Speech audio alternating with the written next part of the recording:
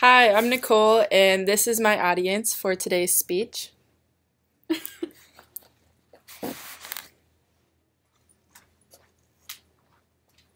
Today, in my introduction speech, I will talk to you guys about my three things that describe me in my past, my present, and my future.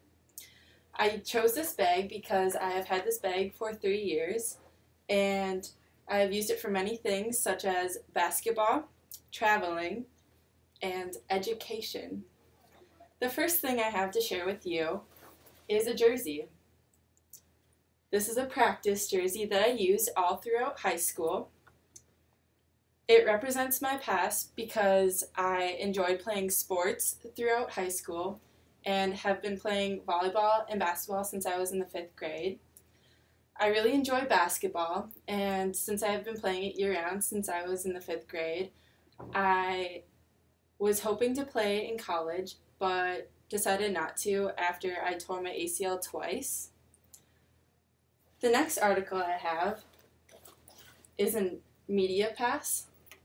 This pass gets me into a lot of sporting events throughout campus, and it is representing my current self today because of the job I have in the Dakota Dome. The job I have allows me to work with sports and other people who enjoy activities, and allows me to continue my education but still be involved throughout campus. The third thing I have to share is a basketball. This basketball represents my future because it is something I hope to continue doing, either playing or watching or helping people who play sports.